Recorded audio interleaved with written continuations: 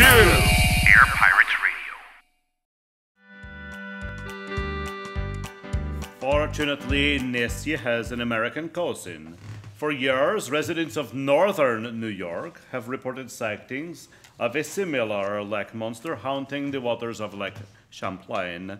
They have named this creature Champ. And here with us now we have a local American expert on our local American monster. Please welcome Madame Madeleine Dr. Huguenot. Bonjour, comment allez-vous? Oh, what the hell? Allô, monsieur, je suis Dr. Huguenot. The pleasure of your acquaintance is très pleasing to me, eh?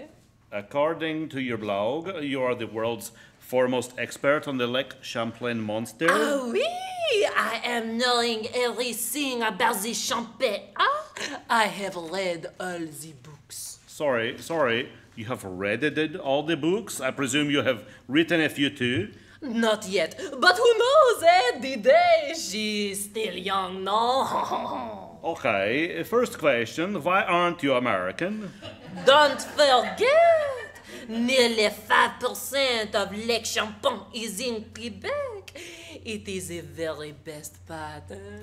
And what is it you're a doctor of exactly? The cryptozoology, naturellement. I have the honorary degree from the University of La Tuque. The University of La Tuque. Is that a good school? C'est magnifique. La Tuque is the best vocational college in all of French Canada. Much better than your silly Ivy League. And how many times have you seen the Lake Champlain monster? I like to call him Champy. Yes, of course you do. How many times have you seen Champy? Que folie, but of course I have never seen her. You have never seen Champy? Then what makes you the world's foremost expert on the creature? I have read so many books. Have you ever gone looking for her? But of course, I have been on more than 24 expeditions. I have used the radar, the sonar, the fish psychic. There are fish psychics? Crick, find us a fish psychic. How about a fish medium? Not medium. Fish should be well done. I'm gonna slap you. In French Canada, we have the psychics for everything. Much better than your American fish psychics, eh? Sir, have you only searched the Canadian side? Oh, no. I have been all over the Lake Champlain. I have been in the rowboat, in the helicopter, and in the, how you say, submarine. And I have spent many hours on the jet skis. How can you search for a lake monster on a jet ski? Oh, you can! The jet ski is just for fun. Vroom. Like the American Don Johnson, no? And you still haven't found Champy? Not even the flipper, eh? Où est la Champy? Where can she be? I look, but she is nowhere. So you do not think Champy exists? Oh no, don't be silly. Certainement she exists. And why do you say that? Because I cannot find her, eh? So you're saying your failure to find Champy is somehow proof that she exists? Now oui, the lake monsters are, how you say, the shy phenomenon. Shy?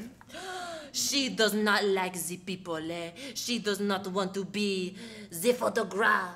She does not want to be in the sea world. But the creature has been photographed, hasn't she?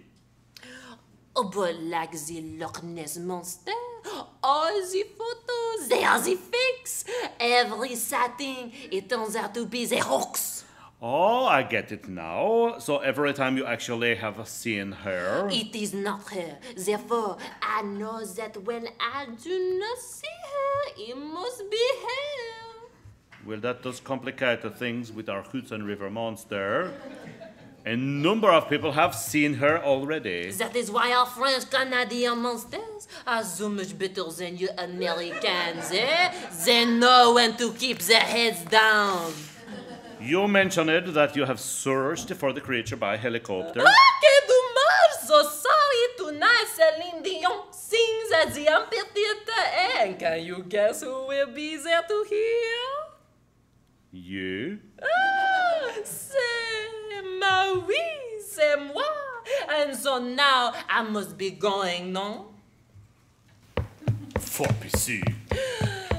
Near, far, wherever you are, I can see that I won't be here.